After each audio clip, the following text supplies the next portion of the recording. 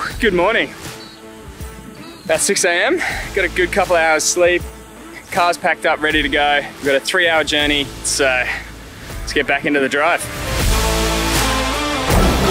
Day 2, baby.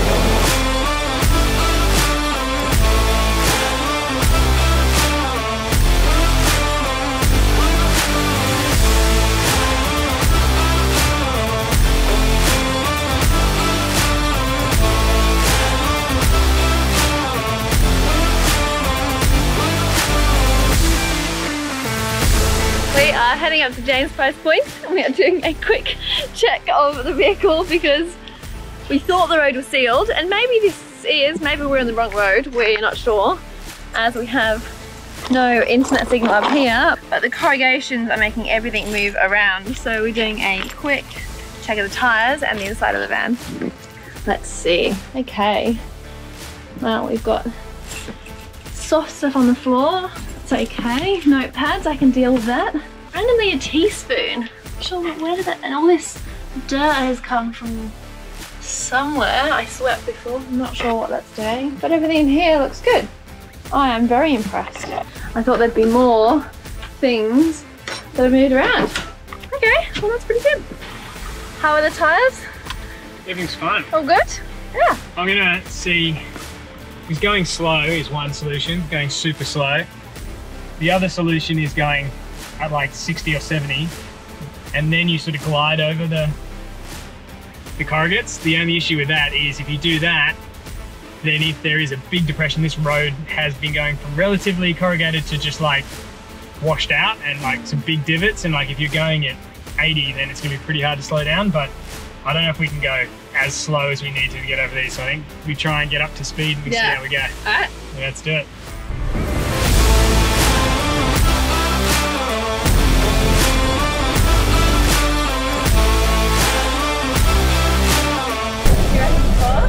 Well, I got up to 65 and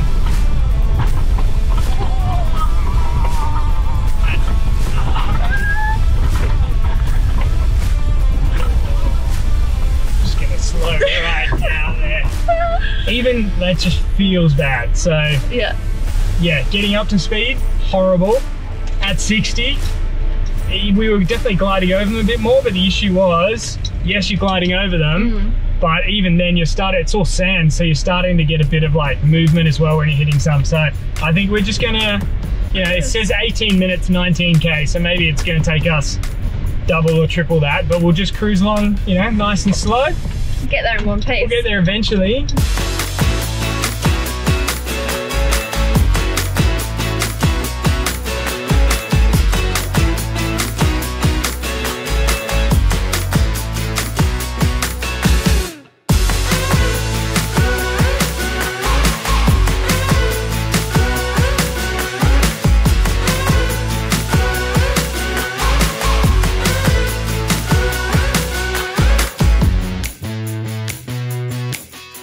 See how good this looks. Cliff top camping, eh? That view is going to take a long while to get old. Also not a bad view from the bed either. Let me show you this view. This is absolutely insane. So we've pulled up at James Price's Point, which is about an hour out of Broome. It's a bit windy, so I excuse the noise. But it's an hour out of Broome, and look at this view behind me.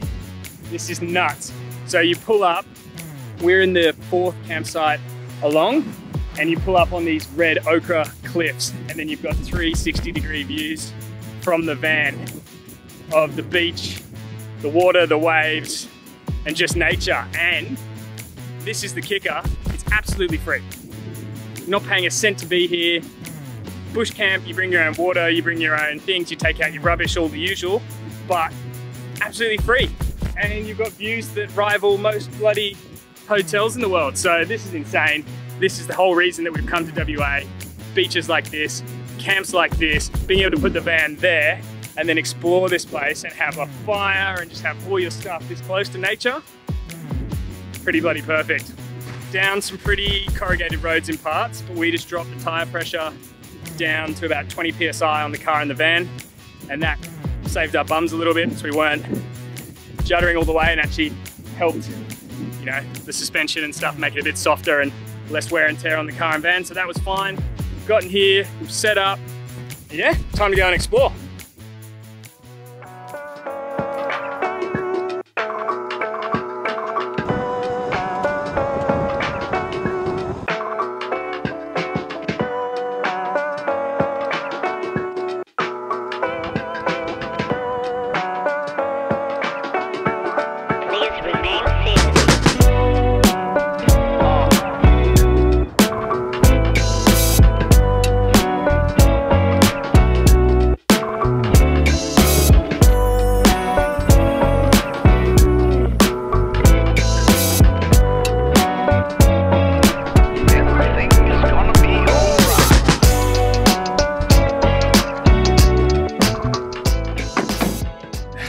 So we've come down to the beach and we haven't been as lazy as it looks, because yes, our van is just up on the cliff up there and we've driven down, but it's probably about a 15-minute walk because you've got to go all the way around. So couldn't really resist a bit of beach driving. So we've driven down, and apparently all along this coastline, there's fossilized dinosaur footprints.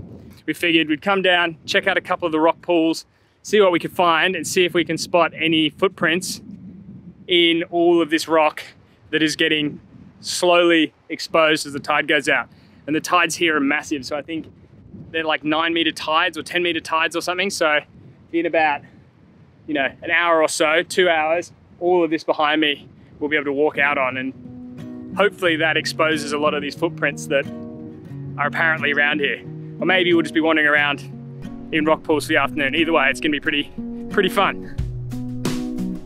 Sitting by the fireside, really feeling that I like every little time that I get a chance to close my eyes. If you're gonna make it soon, maybe we could get our room, but I need some rest from gloom, otherwise I feel I'm doomed. You be looking over like you really know me. Well, these footprints are elusive, to say the least.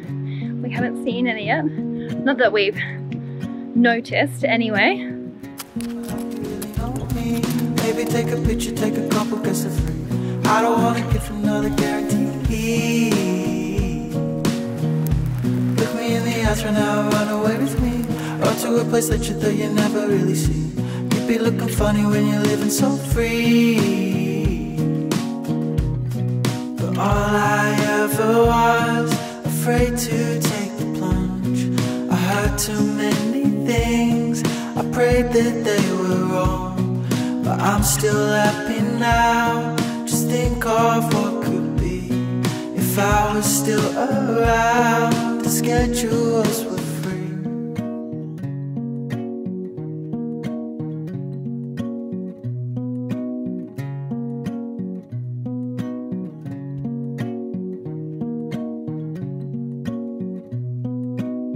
Waking up every morning to that view is never getting old.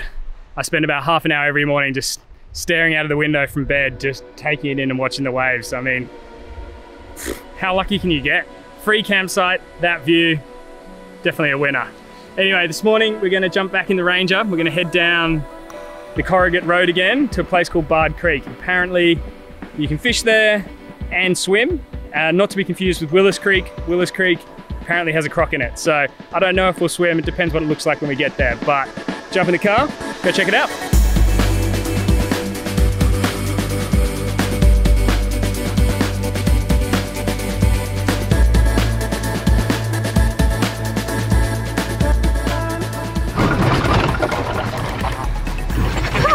It's like, you feel your teeth you're like,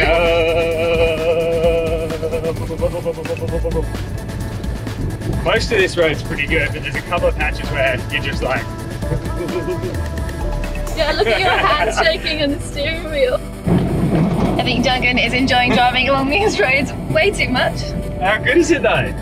When you're not on the corrugate bits and you're just on this orange sand, 20 PSI, you're just flying along buttery smooth. I love it. Ooh. Yeah.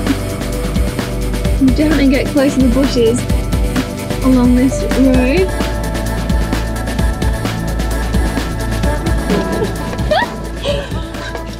Definitely reaching softer sand.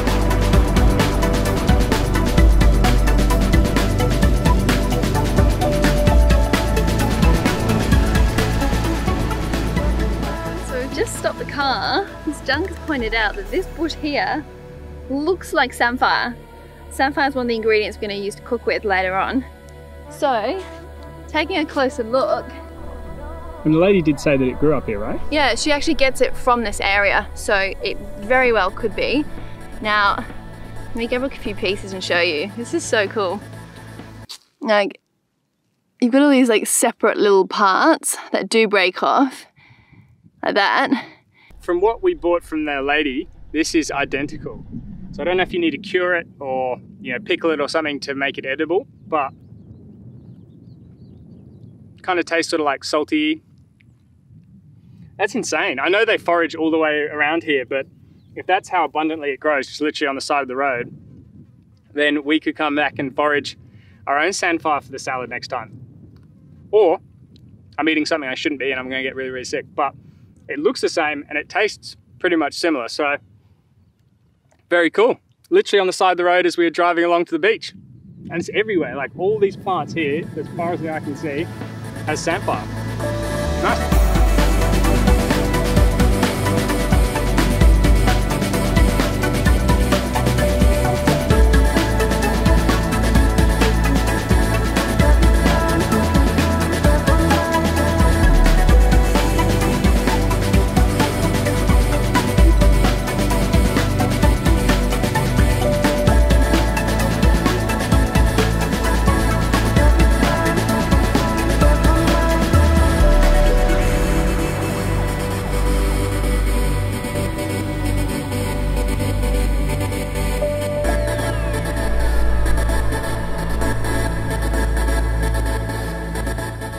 So after a bit of drone recon, I'm going to leave the car there.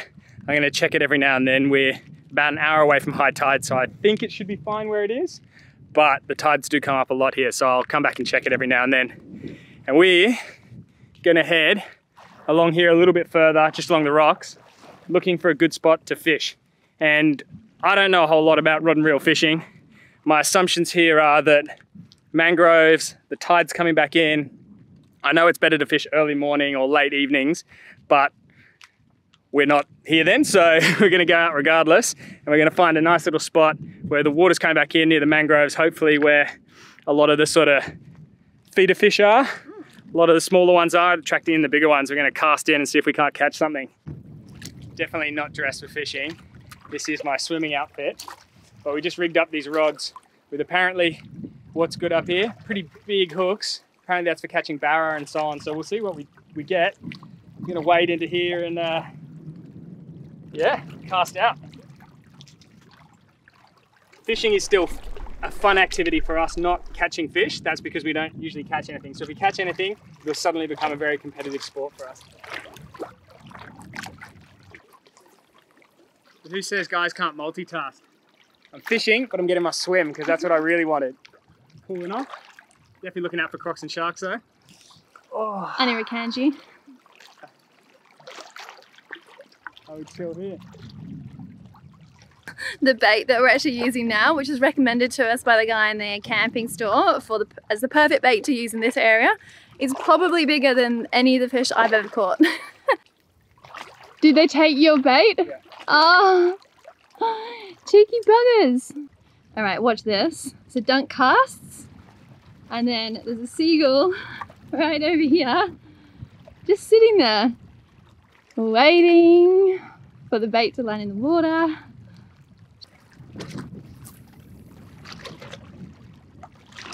Watch this, seagull, literally. Here they come. Before, they were waiting for the bait to hit the water, and just before it sinks under, they try and take it off the hook. Sneaky little MFers. They're sneaky, but they're smart, right? Bloody rats of the sky. The old chip thief, now the bait thief. Anyway, at least we're feeding something.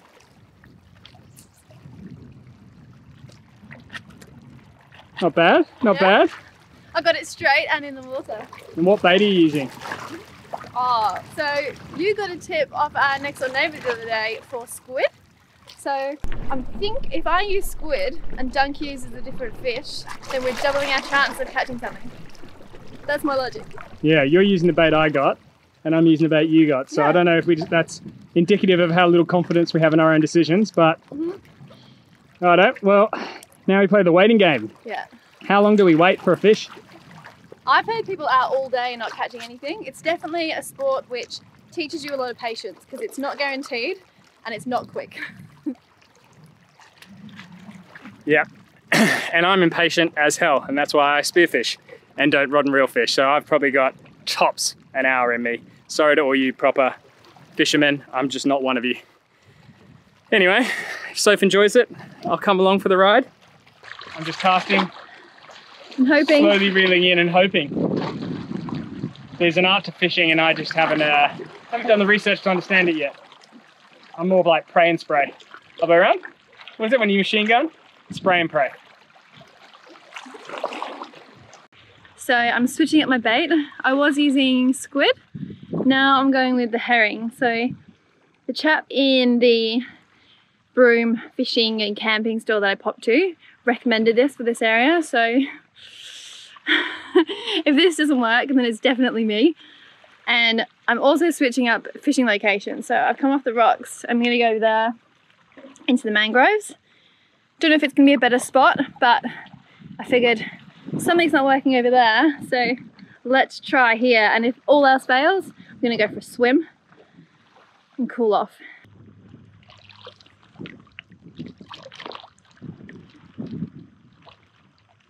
Swimming here is just what I wanted. We have got a busy day ahead, so Dunc told me I can't take too long, just a quick dip, cool off, get back in the car, get back to camp. So we've got a few extra things planned, which I have been looking forward to for so long. This is gonna be the highlight, I reckon, of this part of the trip. For me, anyway. All right, let's go.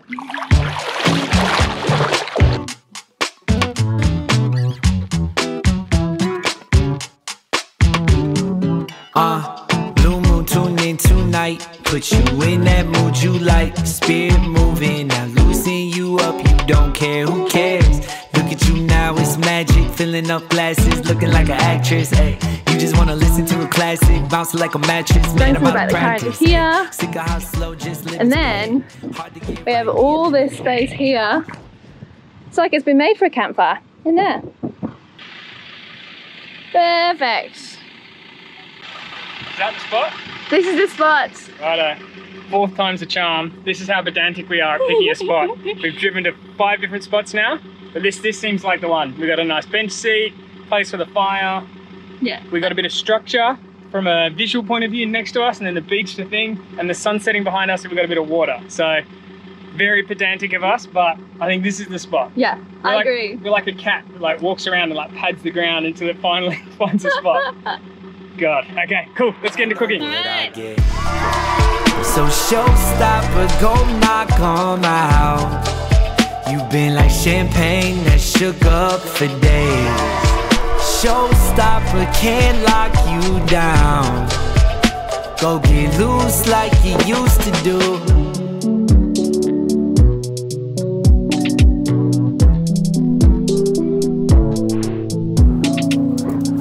60-odd hours a week on the wheel. I know you do it, but how do you deal? I see how all of it's making you feel. Let's move to Finland, I think I'm for real. Let's go, let's go. I've got the fire set up and going. We're burning all that down, trying to get some hot coals for part of dinner, which I'll be making. And Soph's over here using the utility tray that lives up to its name. The U-tray pretty much come worktop, bench top, bar, cooktop, everything, chef's table.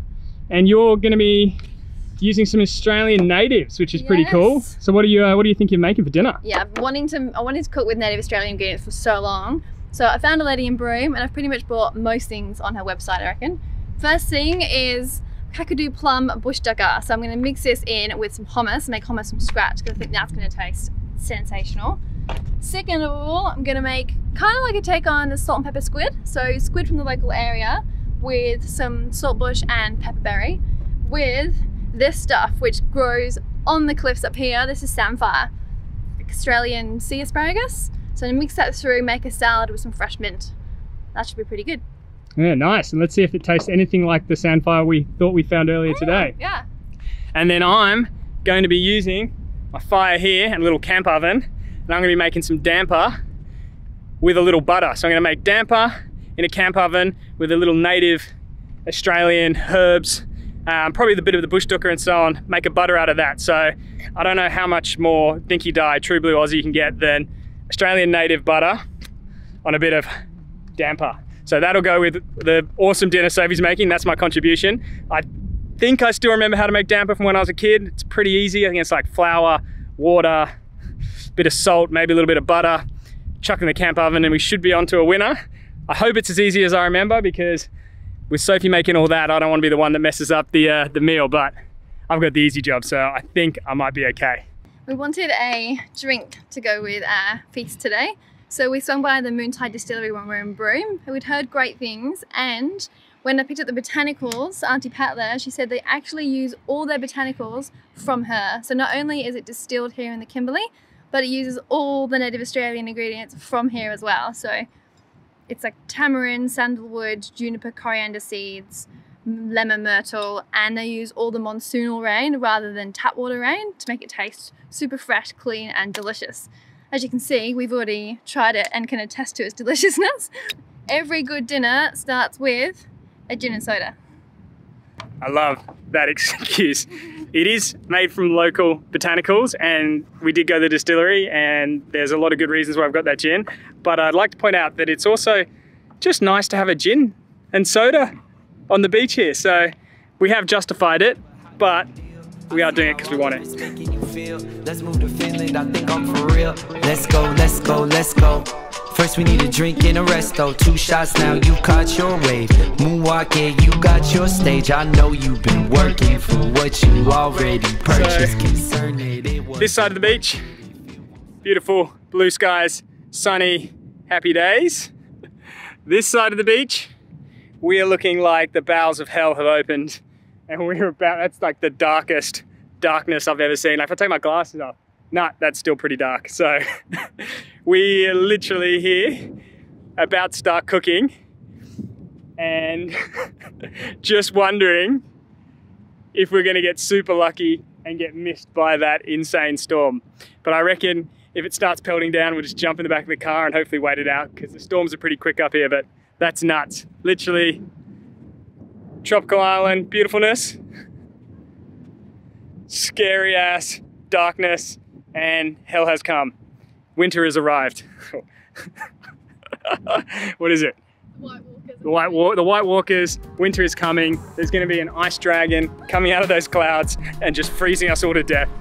And yeah, that's pretty much what it looks like. So beach cooking, it would be too easy if it was a nice sunny day and nothing went wrong. So this is adventuring, baby.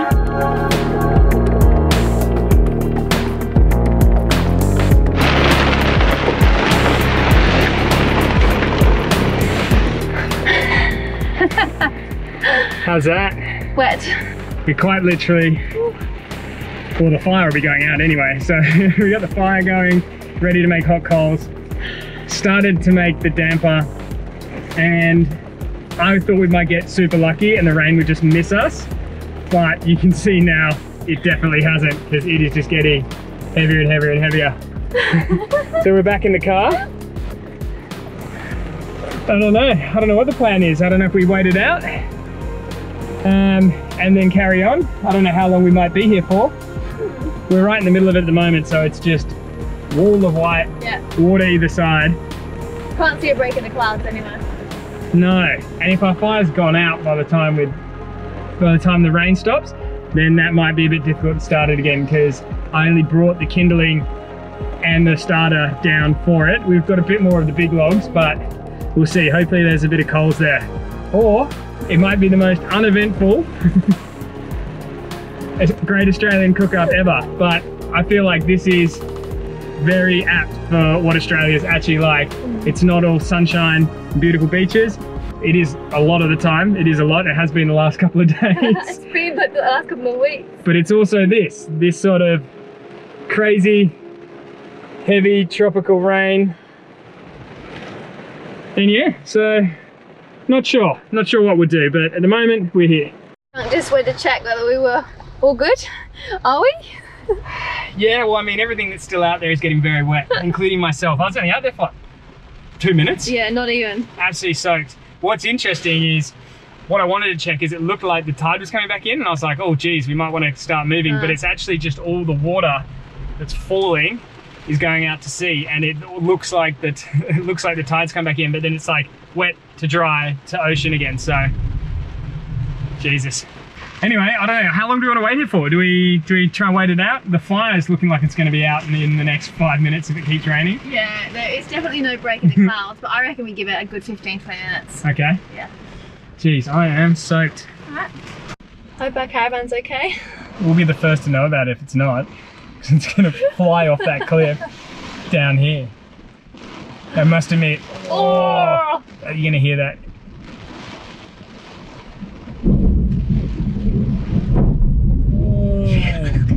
And you get that set off the alarm in the caravan, you can see it flashing. Those vibrations have set it off. Do you reckon it goes off every time it hears like it gets vibrations like that? Yeah. I wonder if I can turn it off from down here. I can feel that thunder in the car. Yeah, yeah. So that's obviously what's affecting the alarm. Well, I think the wind that's hitting us as well, that'd be even more insane up on top of that cliff. I just have images that our van is just going to go and end up there. And there's nothing you'd be able to do about it. No, you just watch it, eh? You just watch it fly off and you just be like, oh, guess we're sleeping in the swag tonight. Yeah. And I don't like to give up on things, but I think we abandon the beach for now, and if it does let up again, we come back down. But yeah, best laid plans. I mean, you can't plan for the weather. You can't. And if we didn't show you this, we didn't show you the realities of this and just tried to make it look like we're only out in beautiful weather, then we would be lying to you, because this is reality of traveling, and quite often when we want to do something like this happens and we're just left going, doesn't turn up. Yeah. Okay. I mean, I do commit. We're still going to do Damper and the Australian Cook-Up. Hey, that's traveling. So I'll go, the chairs and everything we still got outside. I'll chuck on the back of the U-tray.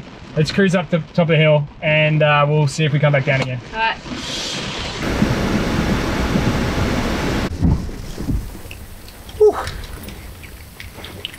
Okay, I am soaked. Everything is just precariously. Oh my God. Gosh, water's coming off me. Yeah. Everything's just precariously put on top of the ute tray on the tray lid, so hopefully if we go slowly nothing falls off. Keep an eye on the back. If stuff falls off, let me know and I'll jump out and put it back on. Won't be needing these sunnies. Chuck them away.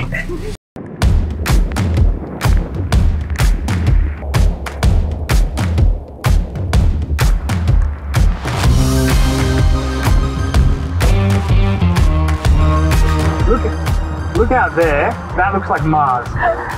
Quite literally does.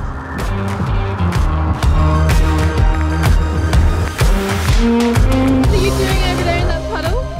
Trying to wash my feet off and then get back in the car. But you're gonna have to walk back over the red dirt to get back in the car. This is nuts. I know. Jeez, it's already caked up our tyres as well. I don't know if we're gonna get up that. And there are my tyre tracks. They've just absolutely sunk into this mud going up, and you can see up there that the path's actually starting to wash away as well.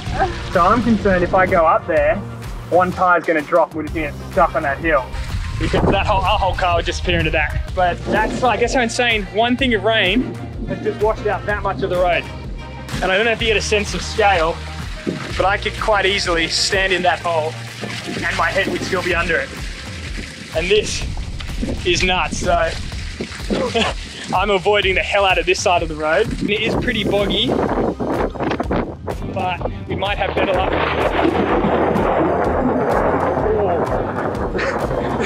Okay, I'm getting back in the car because that was right overhead. At least everything is brown around here. So if I do shit myself when the thunder goes off on top, you wouldn't know. I could just say I fell over. But that is nuts. So I don't know if we're gonna get up it, but we can give it a red hot crack.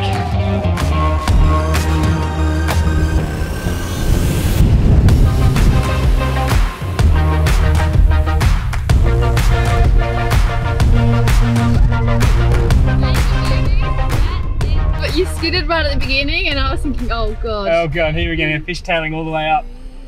Whew. Yeah? That was good.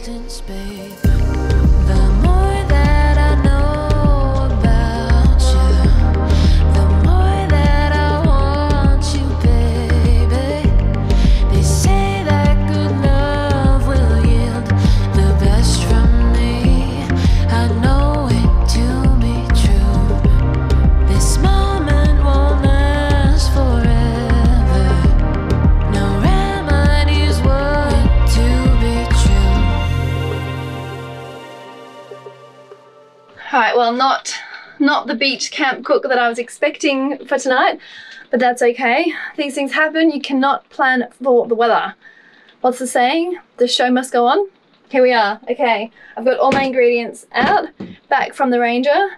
I'm gonna get straight into making this squid and I cannot wait to taste what the lemon myrtle, pepperberry and saltbush taste like all together. I think it's gonna be a winning combination. Okay, determined to get this damper going. I've lit a fire outside, used a couple of firelighters, so I did cheat, but everything was really wet, so I feel like it's even. Yeah, I'm gonna make some damper. So back to literally where I was before, chucking in some wholemeal flour. Gonna add some saltbush, which is the native Australian herb that should give this pretty unique flavour. Get my wattle seed in. Okay, so saltbush, wattle seed. I'm gonna put a little bit of salt in as well, because the saltbush has a unique flavour, but I still like a bit of salt in there. Pinch of salt. And then, if I remember correctly, the next step is just adding some water. Start stirring. Smells really good, I can smell that wattle. Yeah, the wattle's got a really interesting smell. It's almost like a sort of smoky, woody smell to it. It's definitely getting doughier.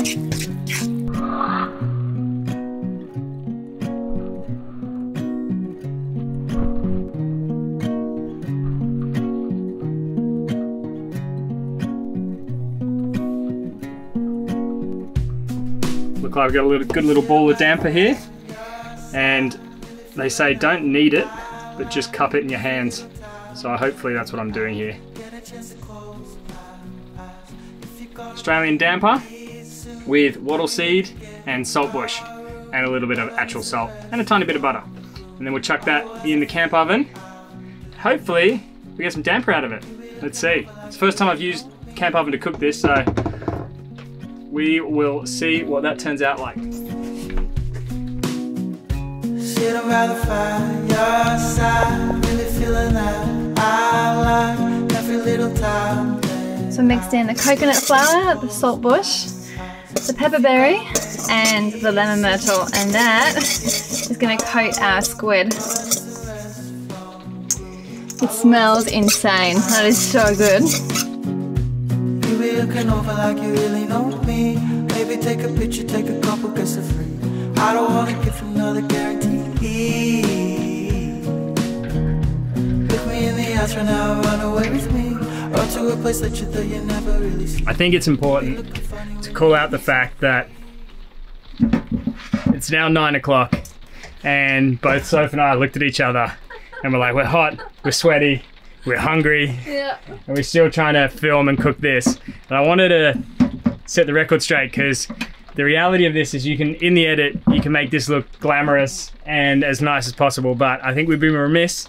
We didn't show the realities of being on the road and filming and things going wrong and quite literally had everything ready to go on that beach, heavens opened, and now we're back here. It's 9 o'clock at night and I'm trying to cook damper on a fire that keeps going out. Sophie's still monstering, trying to get through making her squid.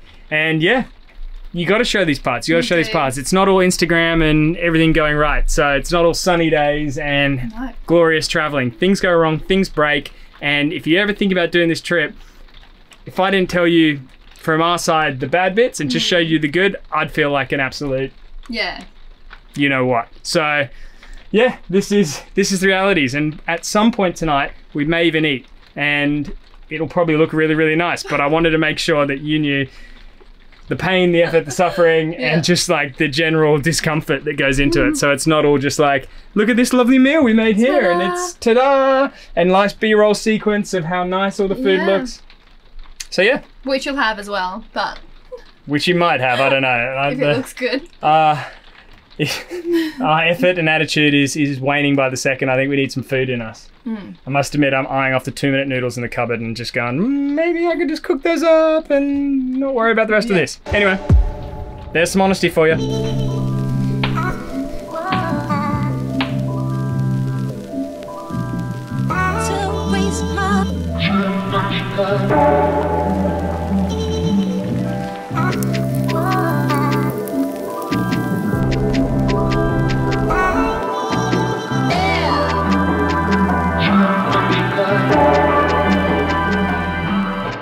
I'm here for you, whatever you need. All I've got to do is watch the damper. So, yeah, you need water, I'm there. You need a new gin?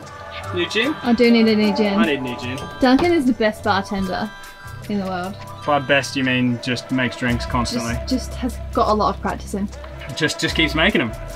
Probably worse bartender if you weren't worried about making money or RSA, but hey, in my own caravan, I'm the best bartender around. Got the damper out, and I must admit I've had to cut off a bit of burnt bit on the bottom, and this one I've cut it off entirely. But that was because not getting enough heat. Literally the only part that was getting heat was the bottom of the camp oven, so I've got off the burnt bits. Smells pretty good. Cinnamon, dukkha, pretty much every spice Sophie had, I put in there, and that's a little butter to go with it. Oh, so, that looks good. 10 p.m, time to eat.